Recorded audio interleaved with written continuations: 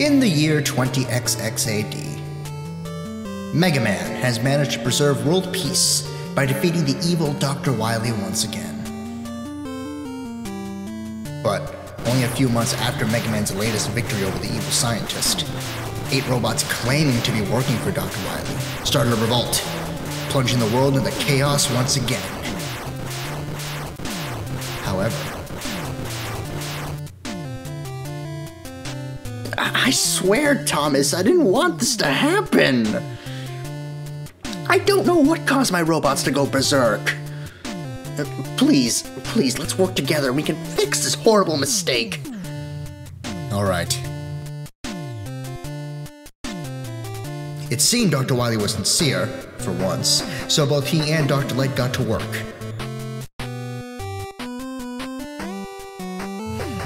Well, it looks like some other force is controlling your machines, Albert. But I can't even begin to fathom what it could be. Roboenza. Rock! Albert! Help! No! Mega Man, go after Wily's kidnapper. He's the key to solving this mystery. Right, I'm on it.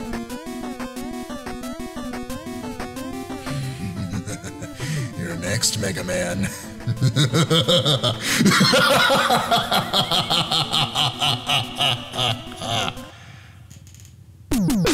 Welcome, ladies and gentlemen, to Let's Play Mega Man Unlimited. Not counting Capcom's Mega Man 11, which is coming out soon, and anything else they decide to do, Mega Man Unlimited is the last classic-era Mega Man game that I had planned to play. After this, I was going to move on to other things, not X immediately, but eventually I would move on to the X series. But this is it. This is the very last Mega Man game I wanted to cover. This is a fan project created by MegaPhilX. You can check out his website in the link in the description. This is... I'll just cut to the chase. This is easily the greatest Mega Man fan game I've ever played in my life. And I've played a few of them. And a lot of them were really good. Street Fighter X Mega Man 2.5D. Mega Maker is also pretty good. The good levels are good anyway. This is fantastic, though. This is the most official Mega Man fan game ever, and this is the last roster of robots until Mega Man 11. We have Tank Man, Nail Man, Glue Man, Yo-Yo Man, Comet Woman, Rainbow Man, Tri-Nitro Man, and Jet Man. This is the most official Mega Man game I've ever played that isn't actually an official Mega Man game. Practically perfect in almost every way that counts. This game is really impressive, and I've been following it since the very beginning. And I played it when it first came out, and I went back to it a few years later after a few of the updates came out, and this game just got even better and better and better. And it's fantastic, and I just wanted to show it off because this is the best Mega Man game that a lot of people don't know about, because obviously it's not an official Mega Man game, but it's as official as it's going to get, at least until Mega Man 11 comes out. Mega Man Unlimited was a 5-year project. Clearly, as you will be seeing throughout this playthrough, it was a project of love.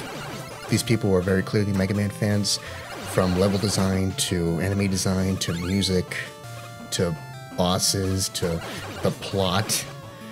People that made this game very obviously cared about Mega Man, and that shows, and it's why this is such a good product. It's totally free, by the way. If you go to the website that's in the link in the description, this game is totally free to download and play and enjoy to your heart's content. There's no hidden fees, no nothing. This is a fan project, non-profit. Totally worth your time. Okay, well, I've saying its price is enough. Let me talk about the one thing about this game that I don't like, and then we'll move on to talking about the levels and the bosses and all that stuff. So far, we've been going through Nail Man's level. First boss, I recommend he be your first boss. There's a couple of other bosses you can go after first, but Nail Man's a pretty good bet to go after first. Decent length so far, this is average Mega Man length. Eventually, we're going to reach a boss store, and you'd think that's the end of the stage. It's time to fight the boss and move on. It's not. The one complaint I have about this game, I've had the complaint since the very, very beginning. The stages are too long, and the checkpoints are too spread out. I mean, I get what they were going for, with the one checkpoint in the middle, but with stages that are this long, it doesn't make that much sense. I think easy mode fixes that by adding some more checkpoints, but definitely the Wily Castle I know for a fact, and the Wily Castle has more checkpoints than in easy mode than compared to original mode or into death mode. But in original or into death mode, it's just the checkpoints are way too far apart. And the stages are way, way too long. Some of them anyway. Some of them are really, really fast, but they're really, really fast because they have a very, very demanding gimmick. Like Rainbow Man. We'll be getting to him next time. Anyway. We've been going through the level for a few minutes now. You'd think it's time to fight an actual boss, but no, it's the mini-boss. It's Hammerman. He's the mini-boss of Nailman's stage. Fun fact, Hammerman was originally supposed to be one of the 8 robot masters of the game. Very, very early on, I saw trailers where Hammerman was one of the 8 bosses, but at some point during development, they decided to switch over to Nailman and make him the boss. And Hammerman, just the mini-boss, since, you know, they already had the asset and some of the animations. Why waste it? They have a good explanation in the wiki for Mega Man Unlimited, saying that Hammerman used to be the main robot master of this area, but because he was so dumb, Nailman was able to ascertain control and be like the boss robot master of the area, while Hammerman was just like subservient. It's pretty cool. By the way, I apologize for my voice. I am just getting over a sore throat, and you know, I didn't want to put this off any longer than I had to, since I was sitting on this footage for a while. Pretty much right after I finished Mega Man 10, I played through Mega Man Unlimited and started editing immediately. But then I got sick, so I couldn't record immediately, so this would have been out like a few weeks ago, but I didn't want to sit on this any longer, so I decided to just go through it with my voice. Got some water here, though, so I'll be alright. I hope. No regrets, though.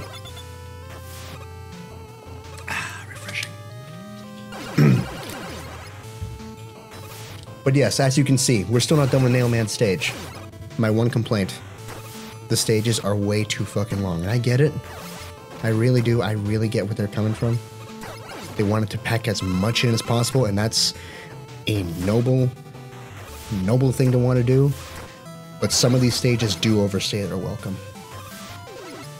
A couple of the Wily stages do overstay their welcome. The second and third stage definitely overstay their welcome.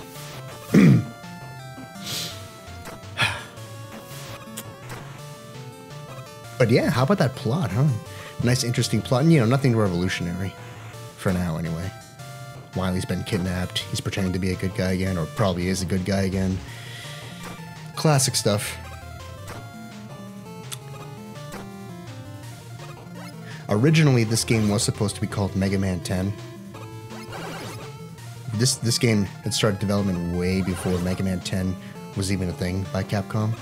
This was supposed to be originally called Mega Man 10.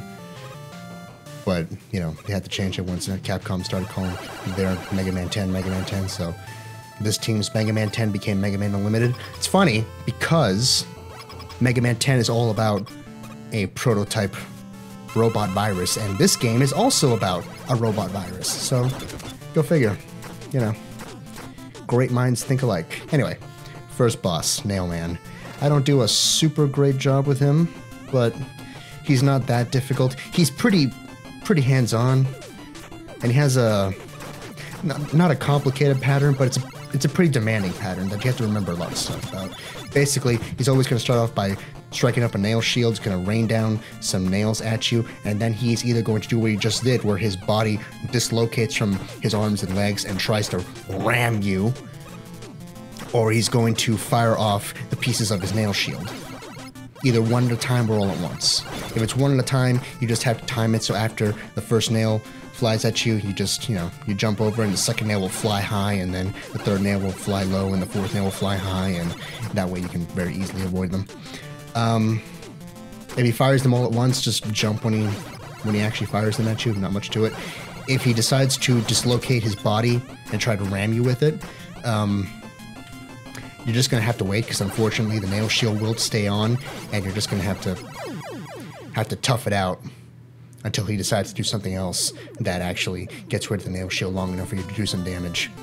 He's not that tough, but he does do a lot of damage. Be careful. I did not do a great job with him here.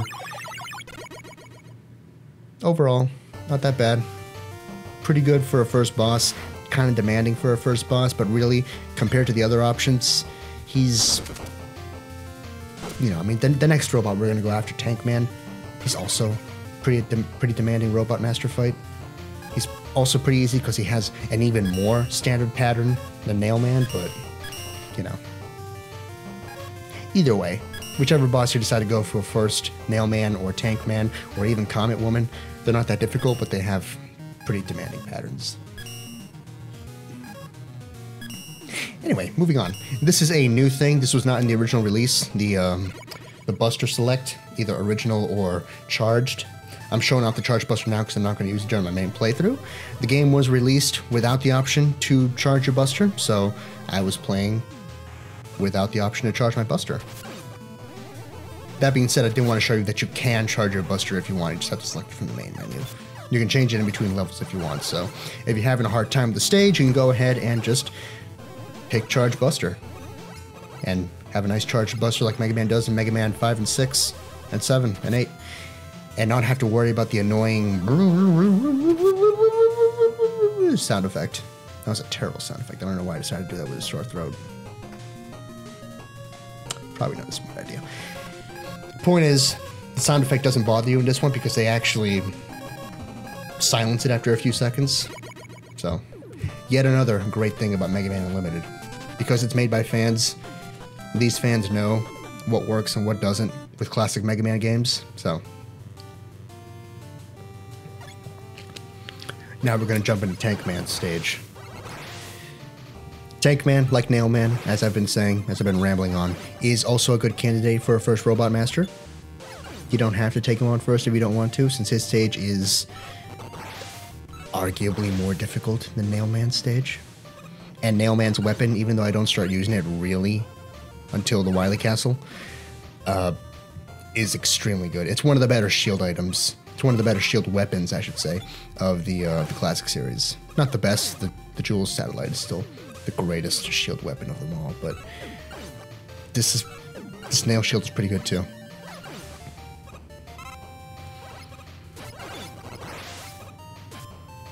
God, there's so much attention to detail in this game.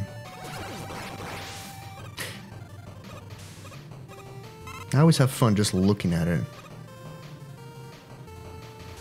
and just not believing that this is not an official Mega Man game. I mean, I can believe it because this game gets hard as shit at points.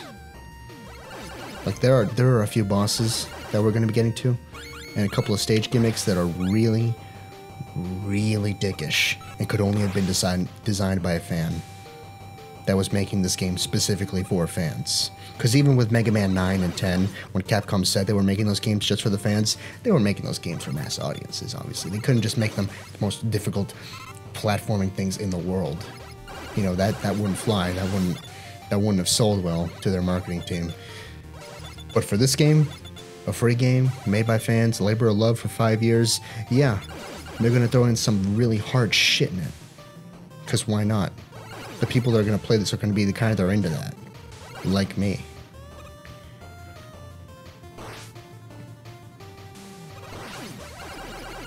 And there's just a lot of creativity behind this. Like, you saw the Mets so far.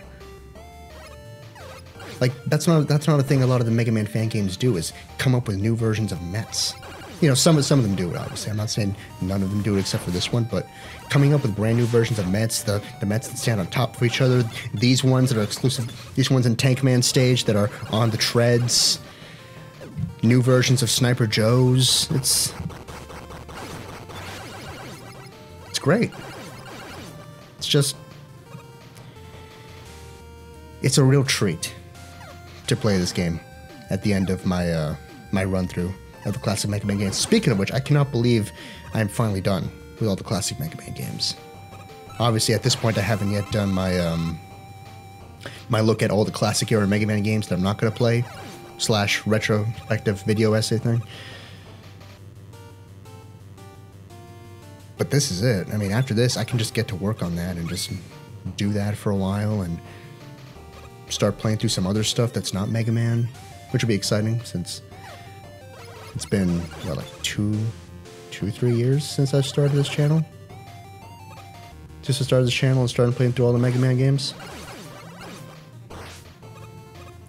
To finally be done and to be at one of my favorite Mega Man games that isn't an official licensed Mega Man game it's really rewarding. And it makes me really happy.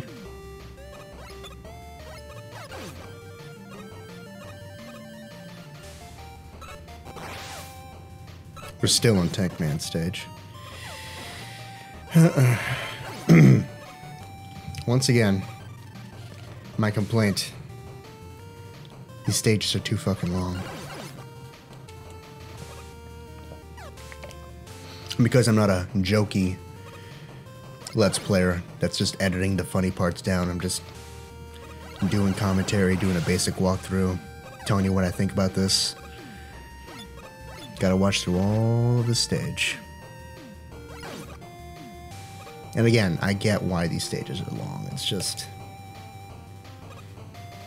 at some point, they do start overstaying their welcome. Thankfully, the next stage that we'll be going after is actually pretty short.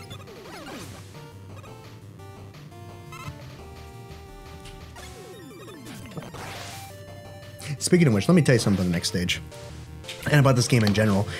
Some of the tracks have changed since the original release. When the original game came out, the stage theme for Comet Woman, Rainbow Man, and the first stage of the occupied Wily Castle were completely different than what they are now. And you will be hearing both versions of the track when we get to those respective stages. So up next, when we go to Comet Woman, you're going to be hearing both the original track for the Comet Woman stage and the alternate new version of the track for Comet Woman stage, since the kindly Megafil has allowed its players to pick between the original soundtrack and the alternate soundtrack. As for Tank Man himself, as I said before, he's even more basic than Nailman. Basically, every other time that he launches himself like this, he's not going to actually go all the way to the other end of the arena.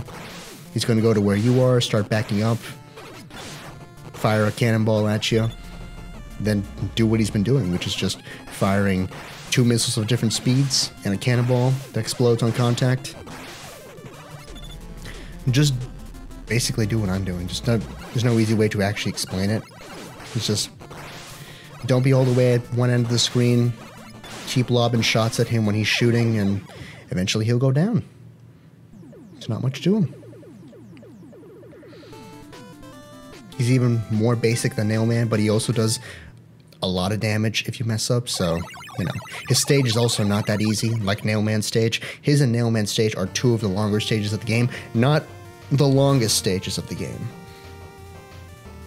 As you'll see. But 2 very long stages. So, pick your battles. If you want easy bosses, but tough stages, Nailman and Tank Man are your best bets for first boss. Anyway, as I said, it's time to listen to the original theme and the alternate theme of Comet Woman's stage. So, I'll see you when that's done.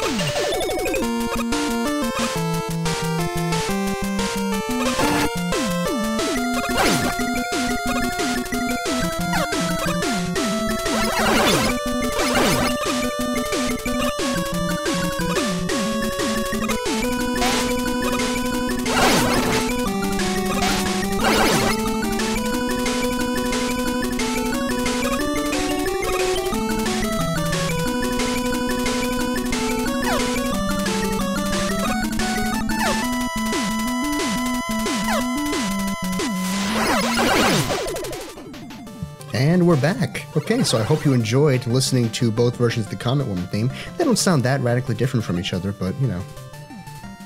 Apparently people complained about the original Comet Woman theme, which is why MegaPhilX decided to go back to the drawing board and redo the theme. I don't think there was any need for that. I like the original track a lot, but, you know. The new version of the track is just fine, too. So, in the end, what really matters? It all turned out good anyway.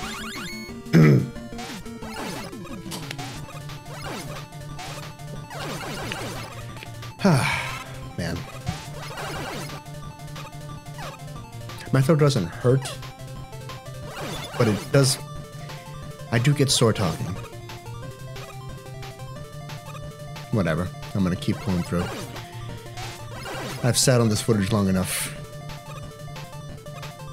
And it's time to put it out there one way or another. Shitty as the commentary may be, at least the gameplay's okay. Not great, but okay. By the way, those, these things, the walls, the thing walls, protecting the stuff that you want to get, can be destroyed with Tank Man's weapon. Also try Nitro Man's weapon. But we won't be going out to try Nitro Man for a while. Nice change of pace from both Nailman and Tank Man stage. Comet Woman's stage does not have a mini-boss, and it's also pretty short. We're actually almost done with it. There's like 2 more screens, I think. Like 2 or 3 more screens, and then that's it. The stage only went on for a few minutes, and... if you want to pick a good first stage, then Comet Woman is the way to go. But if you want easier bosses, then Nailman and Tank Man are the way to go. Not that Comet Woman is an especially tough boss, but compared to Nailman and Tank Man... oh, fuck. Fuck that up.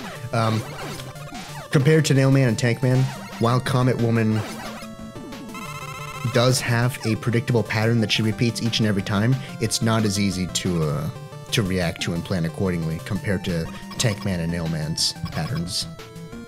That being said, she does follow a pretty basic pattern, which I'm going to walk through right now because we're at Comet Woman. She jumps, she fires these 2 orby thingies at you, then she does a Comet Dash to the other side of the screen. Be careful of the residue shockwaves of the Comet Dash, they can damage you. As for those residual blob things that she shoots at you, after a while, they're either going to come at you from the top and the bottom, from the left and right. You cannot shoot through them, so that's why some of the shots are going to, you know, bounce back. Just keep firing, though. It's kind of a war of attrition, kind of not. There's a lot of movement involved. Be fast, be careful.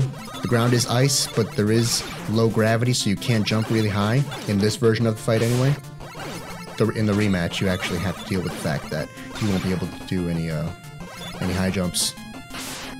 Also, during the perfect version of the fight and the Omega version of the fight, which I'm going to walk through in the extras video, there is no lowered gravity. There's also no ice, so, you know, you win some, you lose some.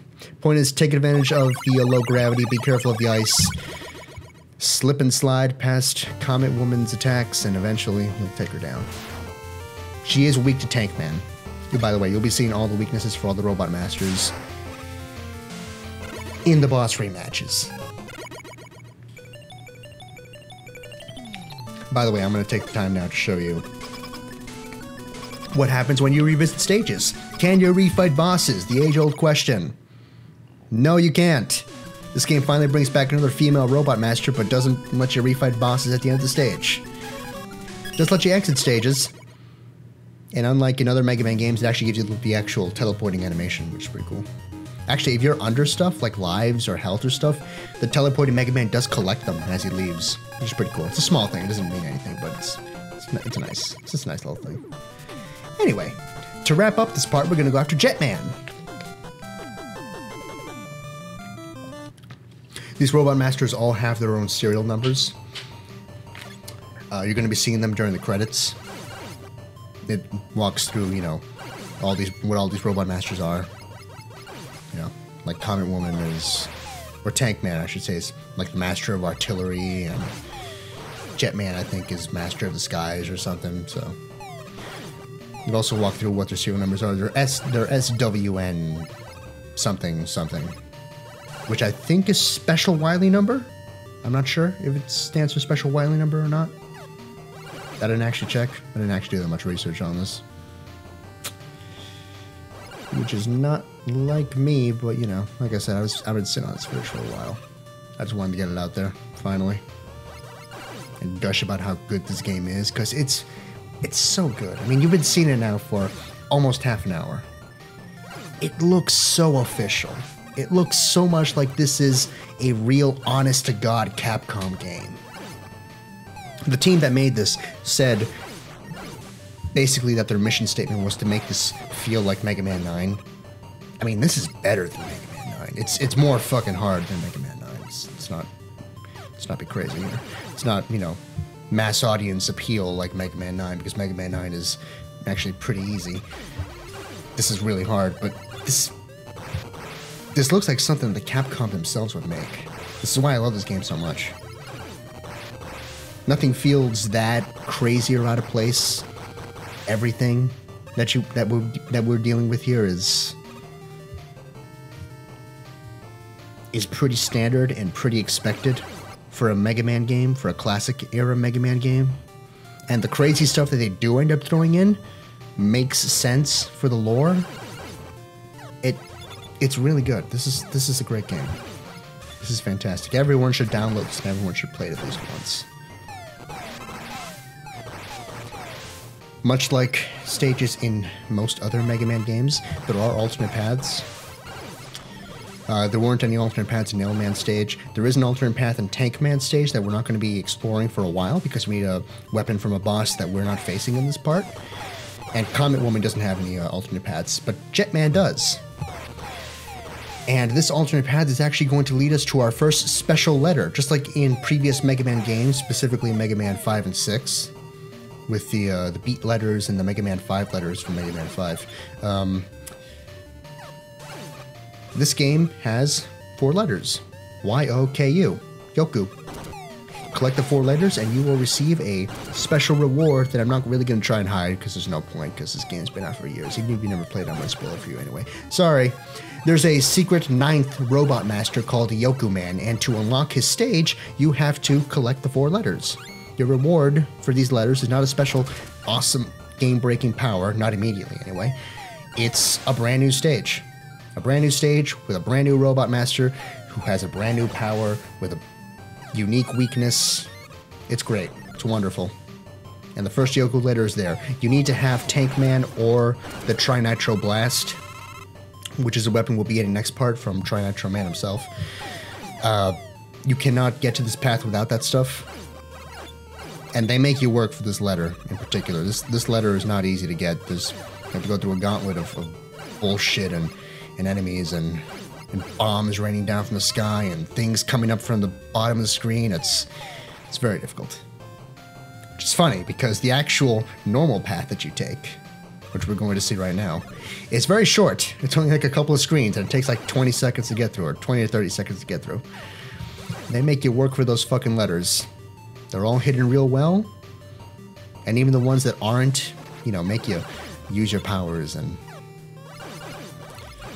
they just really make you work for that special stage. And that special stage is not easy. It's not a cakewalk. That original stage that you unlock later on, that's one of the most difficult stages of the game.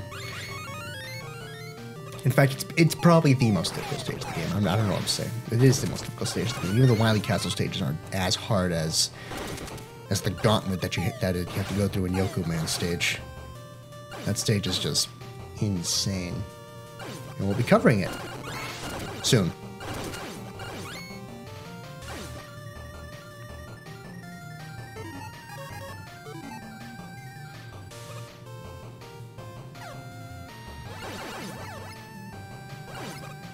But yeah. Still going through Jetman stage. Once again, stages do tend to, for the most part, overstay their welcome. After a while, you just do want them to be done. But I can't really complain about the fact that they just wanted to give you more to do. More bang for your non-existent buck because it's free, but, you know, at some point you just want these stages to end so you can move on. Also, this mini-boss is a freaking jerk. Having to fight on top of 2 bottomless pits with spikes. I mean, what's the point of those spikes? Those are bottomless pits. If you fall down them, that's it. Well, okay, I guess it's not it, because you get beat the bird. But you can also get those shock absorber things, so... Yeah, what's the point of putting those spikes there? It's just... it's mean. Whatever. I'm rambling. We're almost done. It's time to fight Jetman. He has 2 weaknesses. Comet Dash and the Water Cannon. A Water Cannon is something we'll not be getting for a while. But Comet Dash is his main weakness. He is... he's not that hard. I mean, I don't do a good job in this part. And I do end up resorting to using the Comet Dash, but in reality, he is very fast, but it is a pretty predictable pattern with just a few basic variations. He shoots missiles, he flies, he either shoots another missile at you or drops bombs. Sometimes he switches to one side of the screen or the other to try and throw you off, but you can see him do that, so it's not that difficult to predict what he's actually going to do. The charging when he lands on the ground kind of pushes you back a little bit, but as long as you're holding in the direction you want to jump in, then you're not going to have a problem with jumping over him. Anyway, that's it for me. We have a cutscene coming up, so I'll see you all next time. Thanks for watching. Have a great day. Bye-bye. Ah, Rock, I'm glad you're here. I ran a few more tests. And quite frankly, I've never seen anything like this. It seems some kind of virus, similar to Roboenza but far more potent and powerful, is rewriting the programs of all these robots. That's why they're so hostile. I knew I recognized it from somewhere. I gotta stop them. Be careful, Mega Man. This virus, it even seems to be transmitted by simply being in contact with the infected robots. Strange. He's defeated 4 of them so far. He still hasn't shown any signs of infection. Curious.